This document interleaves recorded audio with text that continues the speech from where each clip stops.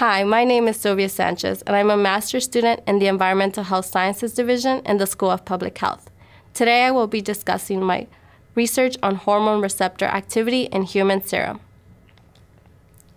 I am working for Core C of the Superfund research program at UC Berkeley, and this project is led by Dr. Daniel Nomura and Dr. Martin Smith.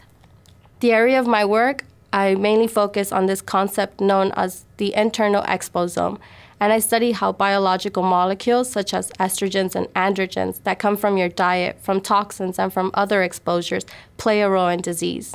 So you may be wondering, why is this important? Why does this even matter? And so estrogens and androgens are normally associated with sexual reproduction, pregnancy, growth, and development. And so when there are abnormal hormone levels circulating in your body, this is bad.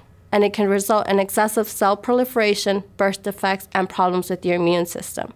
In the worst case scenario, this could lead to cancer, uterine cancer, breast cancer, prostate cancer, and others.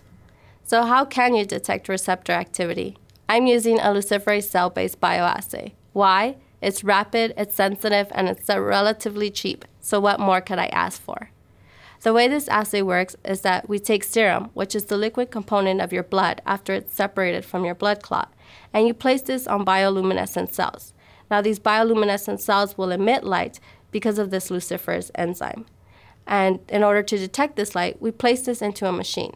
And as your receptor starts binding to hormones and hormone-like molecules in your serum, light will be emitted. So the greater the light intensity, the more receptor activity that is taking place. My serum samples come from the Lollipop study. The London Life Sciences Prospective Population Study investigates mechanisms underlying heart disease, diabetes, and obesity. In my preliminary results, I show that Tamils and Telugus, which are two Southeast Asian populations living in London, have increased estrogen receptor activity compared to their European white counterparts.